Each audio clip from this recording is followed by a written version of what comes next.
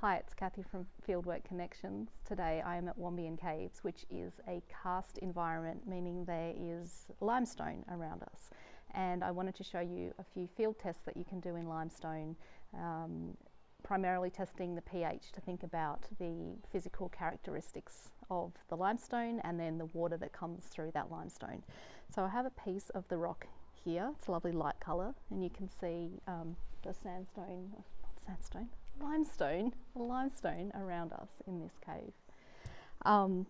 So what I want to do is, using this soil pH test, I'm going to put a sample of the limestone and put a couple of drops of universal indicator onto it, and then use some barium sulfate powder to soak up that colour change. In fact, I don't even need that much powder. You can see that it's changed colour to that purple. You can see the purple in this. It's about 8 or 8.5. So that means that it's slightly alkaline. So now I'm going to take a sample from the water that's flowing through the creek coming into this cave,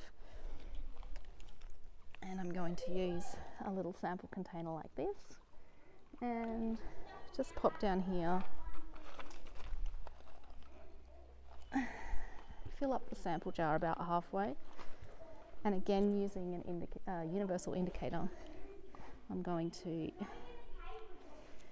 put 1 drop into the sample, maybe 2 drops, to see it change colour. Just put the lid back on that and have a look at the colour that it's changed into. So we're using the colour change chart. You can see that it's quite a purpley red colour here. Having a look here on the colour change chart, I would say it's between 7.5 and 8. So that is similar to what we're finding in the rocks. So as the water seeps down through these rocks, it's taking on the pH of the rocks around it. Now, when we're thinking about why limestone has a pH which is slightly alkaline, yes, it is a sedimentary rock, but it didn't form in a freshwater river system. It formed under the ocean. So the calcium carbonate, which is dissolved in the ocean and then ends up in the sediments on the ocean floor, the slightly alkaline environment that is, it's retained in the rock. So that is why we see that the pH of the rocks around here are about 8 or 8.5. And now we can just have a bit of a look at the cave systems that form. The water comes down through the cracks and dissolves the calcium carbonate out.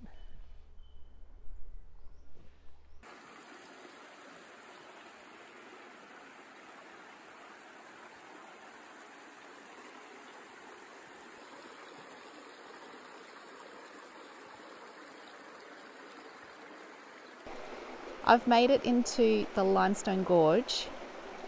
You can see just behind me here the beautiful bedrock confinement on either side of the walls. And I thought I might wade in a little way and use my water probe to do a pH test of the water. Oh, it's not too cold.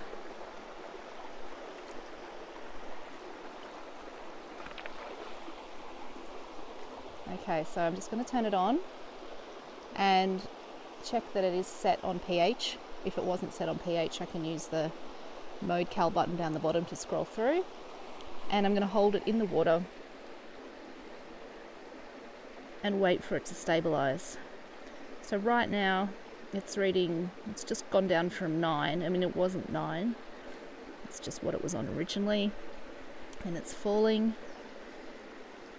Water temperature says 19 degrees, so that's quite warm. I mean, it is March. I can imagine it would be very cold here in July. Oh, I can see some little water bugs in here. Some little dragonfly nymphs or mayfly nymphs. It'd be pretty good to do a biological survey of this area of the creek to see what the biological health of the creek is as well. So it's just stabilized at 8.2. So that's what we would anticipate in a limestone or karst environment. Slightly alkaline, due to the nature of the calcium carbonate, which is dissolved in the rocks and then into the water.